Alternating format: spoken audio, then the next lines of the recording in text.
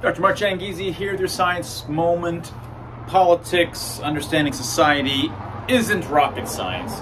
In fact, I even hear people say this off the cuff. They go, look, this isn't rocket science. The explanation for this massive psycho-societal event across society isn't rocket science. It's actually due to this or that. And that couldn't be further from the truth. It's actually much more complicated than rocket science. Before we get started, a little bit of news. Next week, I'll be representing the Free Expression Research Institute in Washington, D.C. The New Civil Liberties Alliance is putting on their Lunch and Law panel discussion, and I'll be on their panel discussion talking about these First Amendment violations by the Biden administration over the last year and almost a half. Jill Hines will be there as well. Go find the announcement about it at markchangizi.substack.com. You can attend in person or virtually. It'll be on Thursday at 12:15 next week, September 29th of 2022. So people will sometimes say, look, it's not rocket science. The reason this is happening is because so-and-so did this to that, and the money is going there, and so therefore Pfizer and these kinds of things. It's not rocket science. And one of the things that makes me bring this up today is that, you know, NASA's actually doing interesting, potentially dangerous, but still it's an interesting story, rocket science. They shot up a rocket up towards an asteroid millions of miles away, and they're going to impact it with a small explosion and see whether they can redirect the asteroid. And so I joked on Twitter, I said, look, if these are the same kinds of experts, you know, the sort of experts that we've been familiar with, this redirect of this asteroid is definitely going to take out civilization in due course. And I jest because rocket science is actually, in terms of, it's not just the rockets themselves, but actually tracking the path of the rocket and the boosters that it has to have at the right angle and the right escape velocity to make it to exactly that point with minimal use of its own energy and so forth is infinitely simpler. It's still complicated. You still have a lot to learn, but it's infinitely simpler, and you can work it out mathematically and model it exactly and analytically solve it even exactly in ways that you can never do for things like brains and things like ecosystems and habitats and societies. To say that something is rocket science is, yeah, a general kind of thing that we say in society to suggest something is hard. And most of us have the feeling that for politics and for societal level events, that we can just walk in the door and talk about it. So yeah, well, my opinion is this, and clearly that, you know, affected that, and A hit B, and that caused C.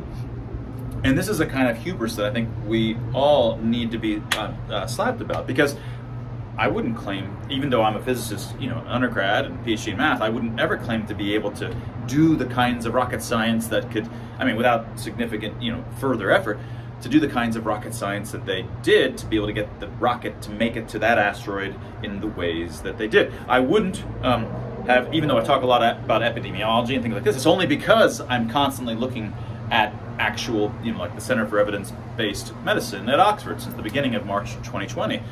Those and many other sources from epidemiologists, public policy folks that I came to trust, and I could see the real data. I wasn't an expert in these areas, and I had no confidence that I understood these fields. I didn't understand virus dynamics because it was frankly a boring field. I didn't understand epidemiology. It was boring before 2020. But people walk in the door thinking that they have the tools to understand the dynamics that occur in complex systems at the societal level, right? And we don't. None of us do. The people who have the tools to potentially do that are those that study complex systems, who understand emergent phenomena, who understand evolution, natural selection, these kinds of selection forces. And it's not just large-scale dynamics and complex systems. Each entity in it is itself an incredibly complicated creature with all of these emotions, emotional expressions, and the way they interact with one another. This is an immensely complex system. And I'm not going to claim that I understand it. This is the kind of research that I've done my whole life, that we're doing, Dr. Tim Barber and I are doing at freex.group, the Free Expression Institute. It's incredibly hard. There could be other scientists coming with the same tools who could be much more brilliant than we are, much better than we are at explaining these things. But without those kinds of tools, for studying complex systems of this kind, one is ill-equipped. One is not equipped whatsoever to even tackle the kinds of problems, right? And unfortunately, people just think, well, I've watched, I've been watching all of these events, and so I think I've come to an understanding of them. But these events aren't linear causal events where somebody made somebody else do this and controlled them down the line like this, as we've talked about. These events are much more complicated. There are selection forces that suddenly create, through no purposeful thought by any particular person, often create narratives, create new ideas. These things can sweep through, and new kinds of notions of righteousness will come into it, not by virtue of any designer that did it. And sometimes there can be designers, but very often there's not. And it's a mix of all of these things. It's very complicated and very hard to understand. And so I've been thinking about ways to best convey to folks the sheer complexity of what's going on in events like COVID and the COVID collective hysteria and all of the rise of authoritarian and violations of civil liberties over the last 2.5 years, trying to get people to appreciate the scale of the complexity that's involved. And so that they just say, oh my God, that's my attitude, is that, look, I don't know how to explain it all. I believe that we have the beginnings of the kinds of tools to understand it.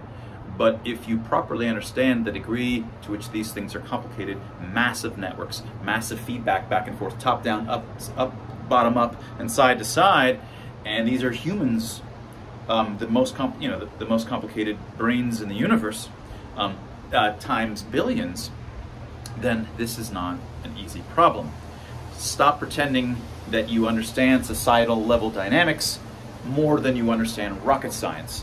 Societal level dynamics with billions of humans who are incredibly bright is orders and orders and orders of magnitude more complex than rocket science, more complex than epidemiology, and so forth. All right. That was your science moment. If you haven't gotten a copy of Dr. Tim Barber and my new book, Expressly Human, which is about the mathematical foundations, the psychological foundations of emotional expressions, why we have them, what they're for, and it undergirds how all humans, in fact, communicate, argue, discuss, and how reputation networks, how these societies filled with networks of people who rise and fall in reputation, how it works. That's your science moment.